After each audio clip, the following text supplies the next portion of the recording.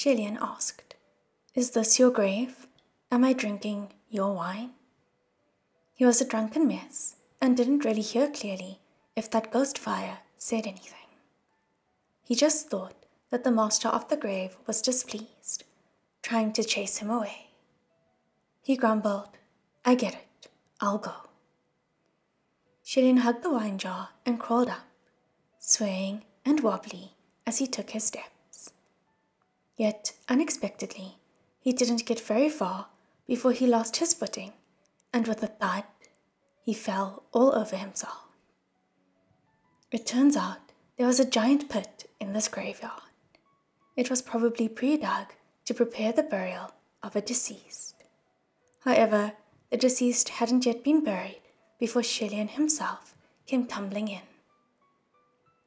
Shilian's forehead knocked on the outer edges of the pit, and it hurt, worsening his dizziness, his head throbbing. He was woozy for a while before he struggled to get up, both his hands muddied and bloodied, with scrapes and cuts everywhere. He held out his hands and looked at them, without really registering anything, then tried to climb out of the pit. However, he had just downed an entire jar of wine. His limbs were limp. He couldn't exert any power, so while he attempted to climb out a few times, he'd slip down every time. Shilian fell to the bottom of the pit and glared at the hiding moon in the cloudy night sky for a bit, growing very angry. This pit wasn't even that deep, so why couldn't he climb out, no matter how he tried? The more he thought about it, the angrier he became, and he started mumbling in spite of himself. What the fuck? Shilian had never cursed before. This was the very first time such words came out of his mouth. But the curious thing was, after he cursed, the stifling tension in his chest seemed to have dispersed instantly. Thus, like a child who had tasted sweets, Shilian clung on to the side walls of the burial pit and used all his strength to yell with a deafening voice, "God fucking damn it!" He slapped at the ground and yelled, "Is anyone there? Is there anyone who can help pull me out?" Of course, there wasn't anyone. There was only a small ball of haunting ghost fire, unceasingly blazing. After Shilian had fallen, that ball of ghost fire came rushing over, seeming to have wanted to grab him, but it could never make contact. Shilian didn't bother with it at all and said angrily, "Someone might as well just come and bury me." Cursing as he would, he continued to climb. Ksh, ksh. Shilian finally climbed out using his own power, but he was already incredibly unkempt, and he lay on the ground huffing, breathing laboriously. It took a brief moment before he flipped over, hugging himself, and curled up. So cold, Shilian whispered. His voice was tiny, afraid that anyone would overhear. However, that ghost fire heard, and it came flying, pressing itself against his body, its flames suddenly much brighter than before, like it was burning itself up with all that it had. Still, a ghost fire was cold. No matter how close it pressed, no matter how it tried to burn itself to ashes, it would still not be able to bring a sliver of warmth to the living. In his days, Shilian seemed to have heard a tiny, feeble voice. That voice seemed so close yet far, like it was a dream but not, and it cried in despair, "God, please wait for me, just wait for me. Please give me a little more time. Let me. Shilian wondered inwardly, God, is it calling for me? But even if it was praying to him, it'd be pointless. Even when he was a god, he couldn't do anything. Now that he wasn't a god, there was even less that he could do. Your Highness? Your Highness? Your Highness! It was Feng Xin's pushing that woke Shilian up. He blinked open his eyes laboriously and found that he was lying in a small alleyway. Fengxin's face was hanging from above, and when he noticed that Shilian was awake, he finally let out a sigh of relief. But soon after, it was replaced with traces of anger. "Your Highness, what's going on with you? Running off on your own for days without a word. If you don't come back soon, I won't be able to keep lying to their majesties any longer." Shilian slowly sat himself up. Days? When the word left his lips, he found his throat was dry, his voice hoarse, and his temple was throbbing, his head aching like it was going to split. He seemed to recall something, but at the same time couldn't exactly remember. Fengxin crouched down by his side. "That's right, 2 days. Just where did you go? Why were you running mad like that just now?" Was he drunk for 2 days? Wasn't he at some wild graveyard? Why was he lying here? And judging from Fengxin's tone, a sense of foreboding filled Shilian. "What did I do?" he asked. Fengxin said gruffly, "You were possessed, crashing stalls everywhere, beating people up. You even went up to stop the patrolling Yang'an soldiers. I don't know what else you've done before that." When Shilian heard that he even went to stop Yang'an soldiers, he was taken aback. "I went to stop the soldiers? Then what happened to those soldiers?" "Thank goodness I bumped into you and stopped you," Fengxin replied. "And you look like this, so they thought you must be some crazy drunkard. They only yelled at you, but didn't bother. Otherwise you'd be dead for sure. Just what happened to you? Why does it look like you drank?" Shilian looked down at himself, and he was covered from head to toe with mud and grime. He scratched his head, and it was also messy, like a criminal who was about to be dragged down to be interrogated and executed. He certainly did appear very much like a crazy drunkard who slept on the streets all day. After a moment of silence, Shilian crawled to his feet and replied vaguely, I drank a bit." Fengxin couldn't wrap his head around this. "Huh? How can you drink? Just how much did you drink to be drunk for 2 days?" Seeing Fengxin's look of disbelief, Shilian was irritated for no good reason, and he walked on ahead. "I already said I didn't drink much, just a bit. Nothing's up. Why can't I drink?" Fengxin hadn't expected him to answer like this, and was stunned for a moment. Then he chased after him. "What do you mean, nothing's up? Why, has your Highness forgotten? Drinking breaks the mandate. You can't break any mandates, otherwise how will you cultivate? You have to ascend again."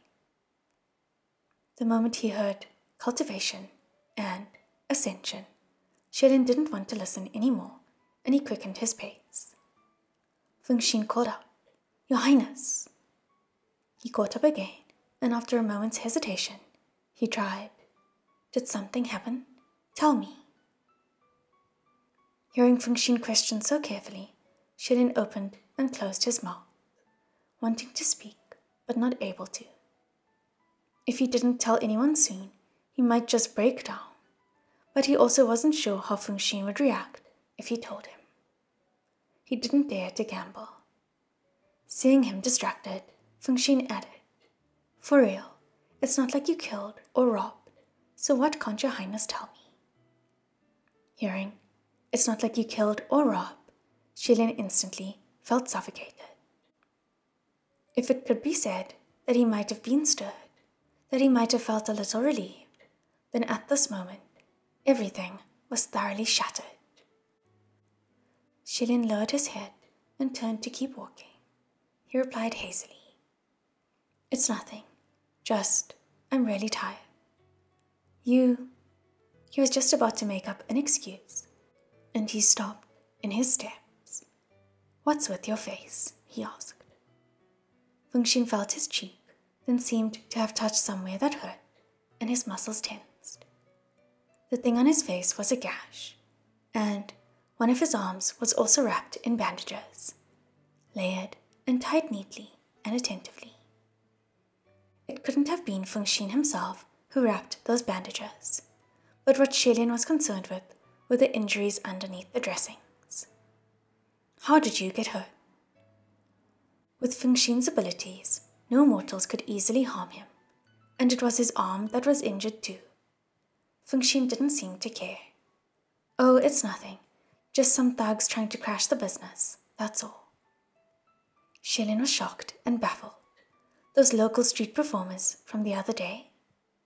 "Yeah, them," Feng Xin replied. "Why did they go crash your show?" Shilin questioned. But then he understood afterward. "Was it because we admitted defeat that day, but then you still went to bask, so they came to chase you out?" That was pretty much the whole story. After learning the reason, a sudden rage exploded in Shillian's chest.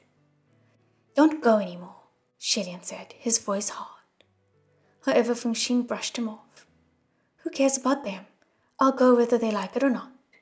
The one who admitted defeat was you, not me. I didn't admit defeat, so it doesn't count as going back on my word. I'm going to set up shop there and bask no matter what. Besides crashing the show sneakily, what else can they do to me? I wasn't prepared this time, but I will be next time. If it comes to fists, I'm not scared of them." Hearing this, the sudden wave of rage that rushed to Shillian's head instantly dissipated, and it was replaced with guilt. Feng Xin had been like this while he himself was depressed and wallowing in misery. How could he possibly face this loyal servant that still hadn't abandoned him when things had reached this point? Having thought this, Shillian sighed. "I'm sorry, Feng Xin." Feng Xin was taken aback, then waved his hand widely.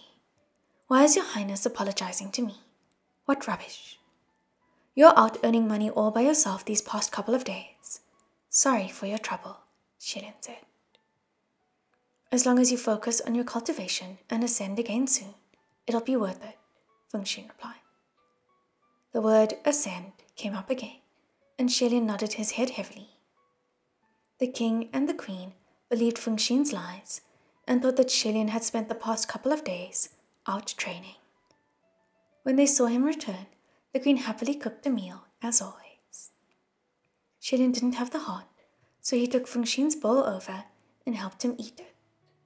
He didn't sleep that night. The next day, Feng Xin rose and left bright and early in the morning while Shillian remained to cultivate. However, while he had already pulled himself together and gathered all of his energy, he still couldn't focus. Everyone should know this logic. The only way to stand out from the crowd was to study hard. Practice makes perfect. But who in a million could truly work to the point of practice makes perfect? By that same logic, no matter how much he told himself to clear his mind, how could he possibly achieve it just because he told himself to? For the next 10 consecutive days, the progress of his cultivation was at a standstill. Nothing was achieved, and Shillian couldn't help but be anxious. Especially since every night, when Feng Xin dragged his exhausted body back, and he and the queen asked if Shillian had made any progress, Shillian could feel an inexplicable, immense pressure. He didn't dare tell the truth, so he could only vaguely answer that yes, there was progress, and so Feng Xin and the queen were both very happy. Still, things couldn't go on like this. After 2 months, Shillian could no longer allow things to continue the way that they were. One day, when Feng Xin returned in the deep night, the two were eating leftovers from the day before at the table.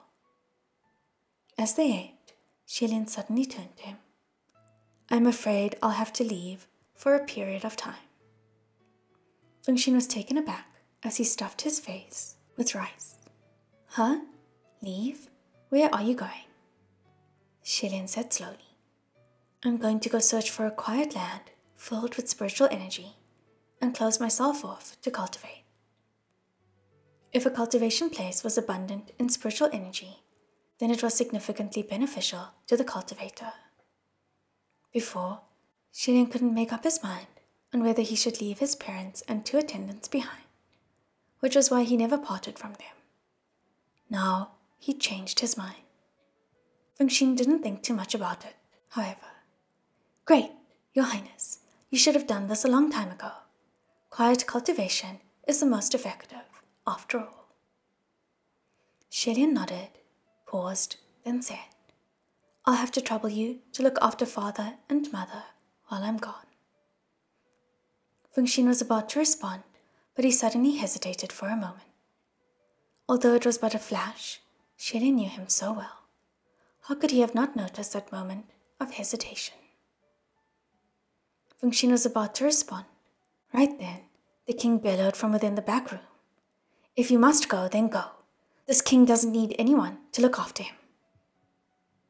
Fengxian and Shilian lowered their bowls and chopsticks and looked to the room. It seemed the king hadn't yet rested and heard their exchange, interrupting their conversation. Shilian shook his head and whispered, acting tough again.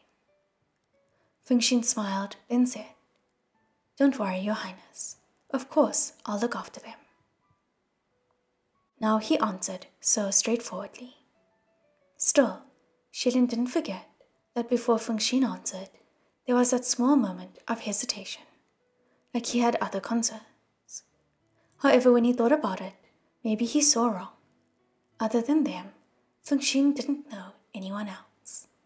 He had no other dependents, so what other concerns could he have?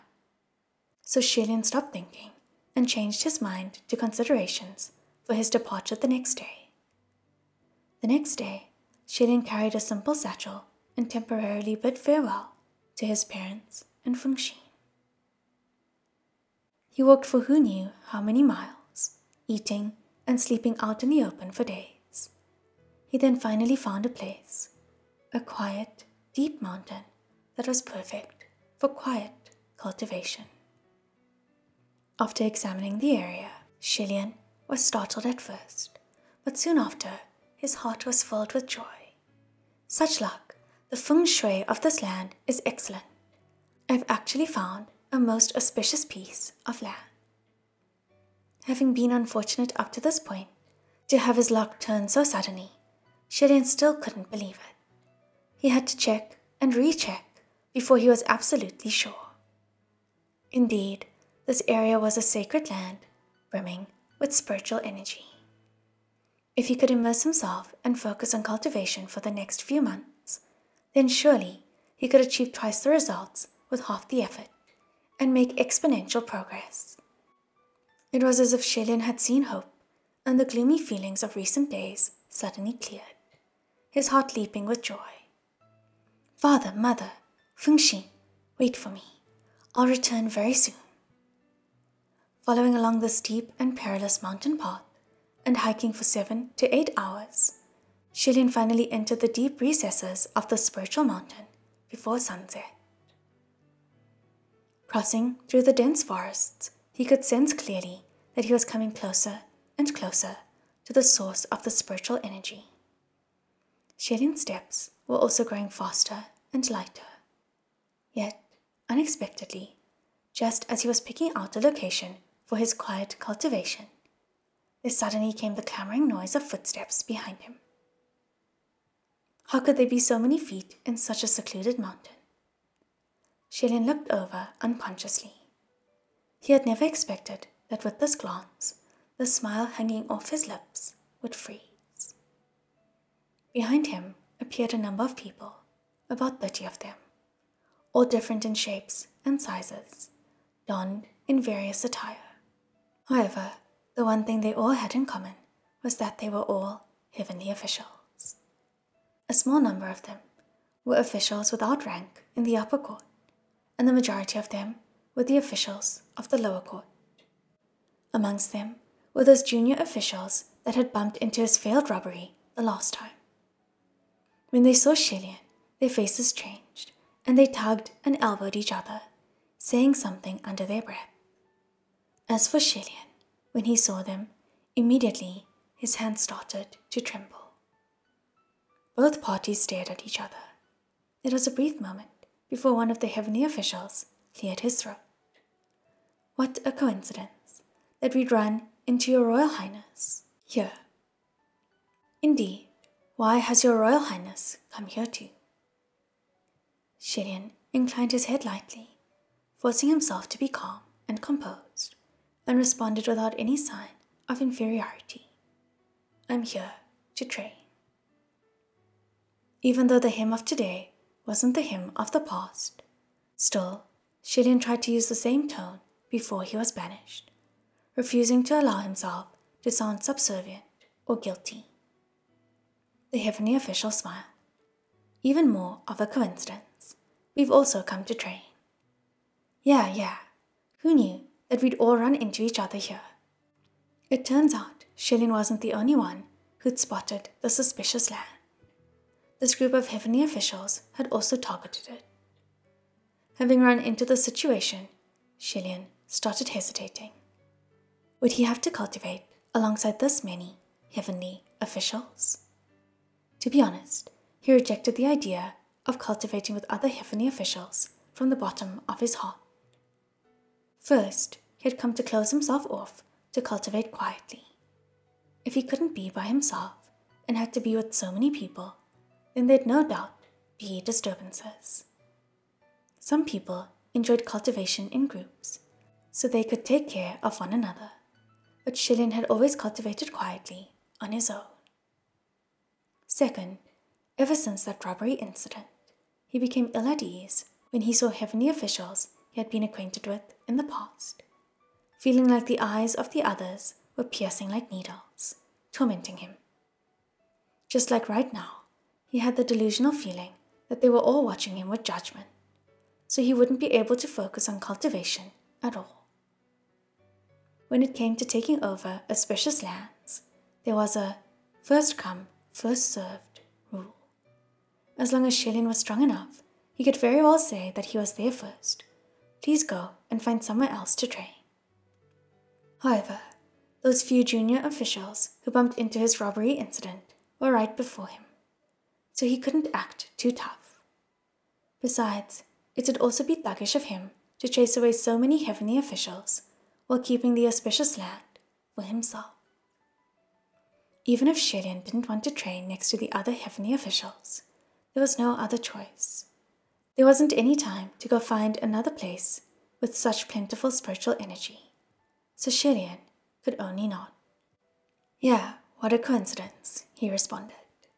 Then I'll head in first. My lords, please do as you will. Then he made a move to leave in haste so he could go hide himself in the quietest cave. Yet unexpectedly, just as he turned around, a heavenly official behind him spoke up. Shilin paused in his step and turned his head back, puzzled. What is it? Those 30 or so heavenly officials exchanged looks with one another, some whispering. A moment later, someone stepped out and he smiled. Your Highness has taken over a number of auspicious lands in the past. Why don't you let us have this one this time?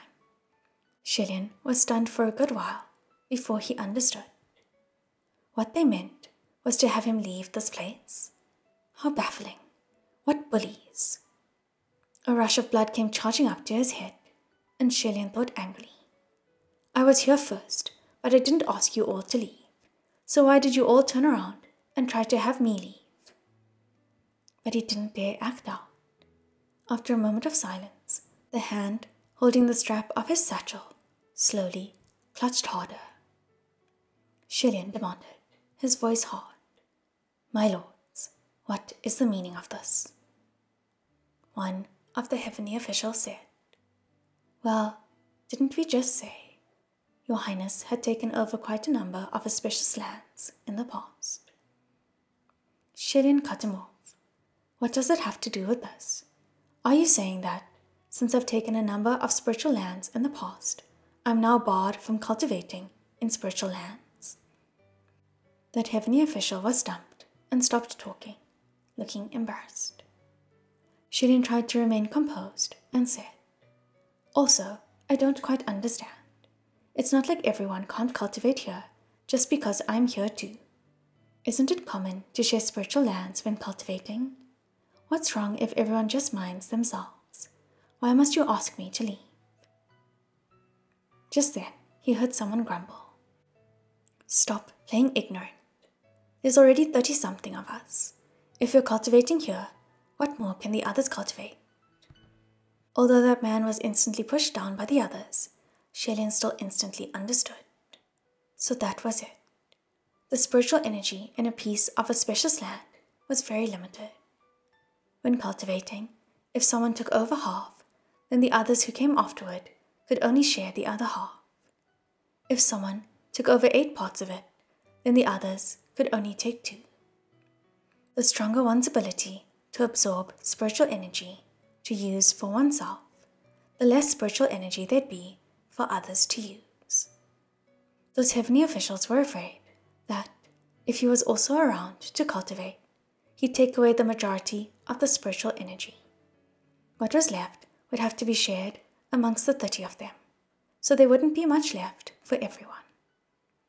Having realized this, that boiling blood in Shelian's head was charging even more aggressively.